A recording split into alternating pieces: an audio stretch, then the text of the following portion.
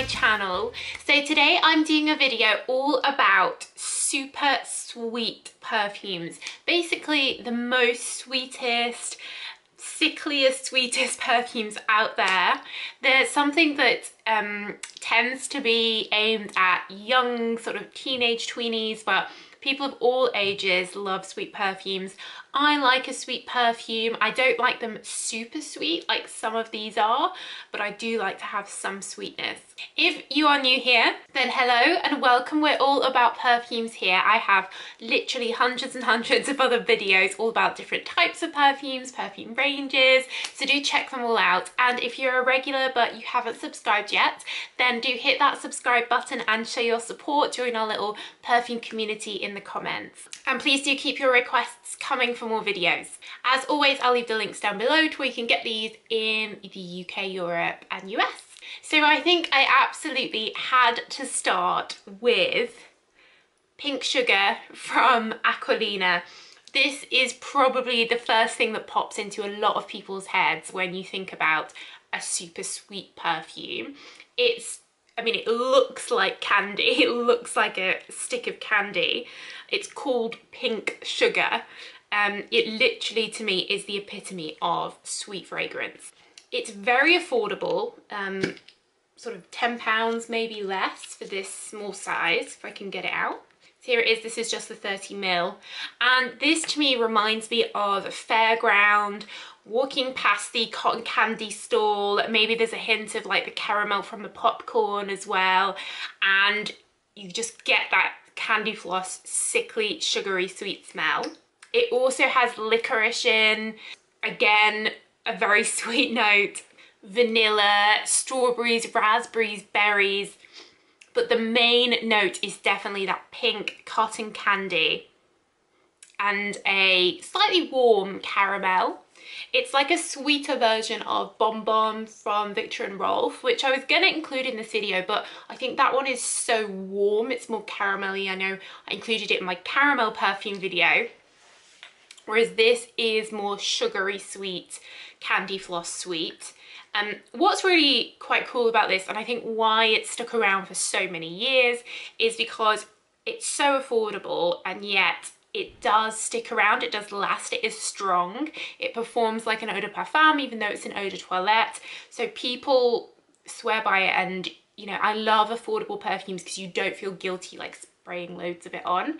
So I think if you just want something cheap and affordable when you're just in the mood of like feeling like, you know, reminding you of your childhood or just feeling really girly, I think this is always a cute option. And yeah, I'm sure it will stick around for many years to come. So when I think of super sweet perfumes, another thing that comes to mind is the original Britney Spears Fantasy, the pink one. I have Fantasy, Midnight Fantasy, the one she released after that, which is very sweet, but it's more fruity sweet. Whereas the pink original Fantasy, even though it had fruits in, also had this white chocolate cupcake vibe to it, which this one doesn't have. So I think the pink one is definitely the sweetest. It really is quite sickly, like it does smell like walking into a cupcake shop. I probably would have worn that when I was a teenager, but now I much prefer this one. And again, what's really cool, I think, is that it's so affordable. It's been around for so long, I think 20 years or something now, the Fantasy line. And you're looking at being able to get the full size like this for like less than £20 maybe. So I think sweet scents do tend to be associated with cheap perfumes, with celebrity perfumes. But there's nothing wrong with that. Like if you like the smell, you like the smell. So I wouldn't stress or worry about that. And I feel like sometimes very expensive fragrance brands go to extreme efforts to not have sweet perfumes, which is a shame because it means if you're a sweet perfume fan, then you're restricted and they're not marketing to you, they're not aiming it at you, when perhaps you would be paying a lot of money for a super sweet perfume. Anyway, side note. So yeah, definitely more fruity than Pink Sugar for Original Fantasy, but still, and that chocolatiness that Pink Fantasy doesn't have, that sugar doesn't have, but yeah, definitely super sweet. So another one which I remember smelling it for the first time and thinking how sweet it was is the Dolce & Gabbana Perfume perfumes. This is the intense version. There's also the Eau de Parfum version. And these are sweet marshmallow fragrances. The intense version is like a wintry, cozy marshmallow, and I find the Eau de Parfum version is a bit more, slightly more fresher, but still super sweet. These are strong, especially the intense version, so you're probably going to get more lasting power, more projection out of these than Pink Sugar and Fantasy. Definitely more lasting power, I think. I find this really sticks around, but you have to be in the right mood for this. You have to want that sweet marshmallow vibe. I find this a very wintry perfume, very cozy, and one that this and the Eau de Parfum version remind me of are the Emporio Armani Because It's You range. I have it here in a mini.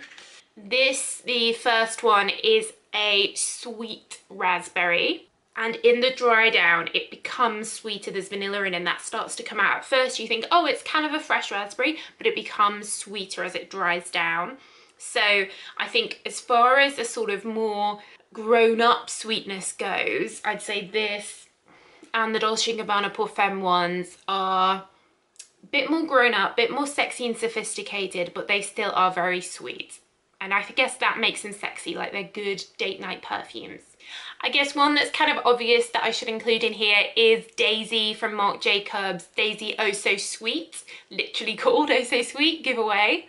This one is very, very sickly sweet. It's kind of a bit like Because It's You, but way, way lighter. This is a light eau de toilette perfume. If you watch my channel a lot, you might recall that I'm not a huge fan of the Daisy line. I find them not very good at lasting and very expensive considering their performance, and this is definitely one of the lighter ones. So at first it does smell very sweet, like it literally smells like what Barbie would wear. Raspberries, blackberries, sugary, sweet, but then it just fades really quickly. So I've included it because it is super sweet, but I'm not a huge recommender of this perfume unless you just want the bottle, which is really cool, or perhaps it'd be good for like a really young person where you don't want them, it's not appropriate for them to have super strong perfume.